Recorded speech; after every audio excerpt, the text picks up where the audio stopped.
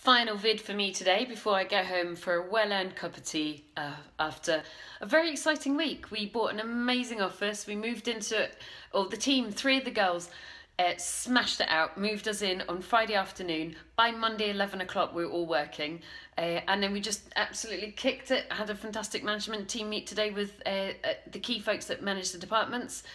Then I actually, because I work extremely hard, I actually went lifting, and I've had the joy of being on site for 2 different projects, which I love.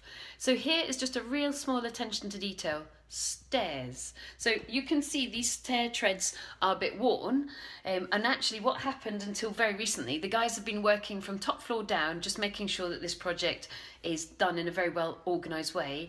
The guys actually put a little bit of boarding on top of these original stairs. Why?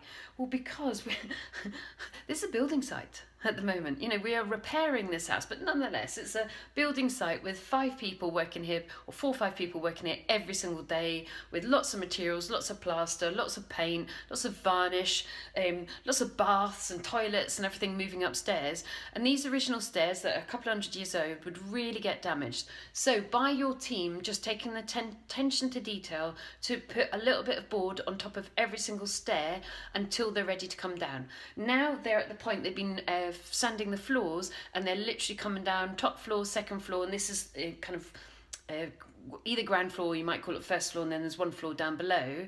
Now they can take the boards off the stairs because they're going to be varnishing those stairs too. So it's those little attention to details that you make sure your guys do, just to make sure nothing gets knocked in the whirly-burly of actually running a project. Okay, hope that helps. See you soon. And I'm off for a nice cup of tea on a Friday afternoon. You can tell I'm a certain age now, aren't I? I'm not out for a Friday drink. I'm like, a cup of tea, honey, cup of tea. See you soon.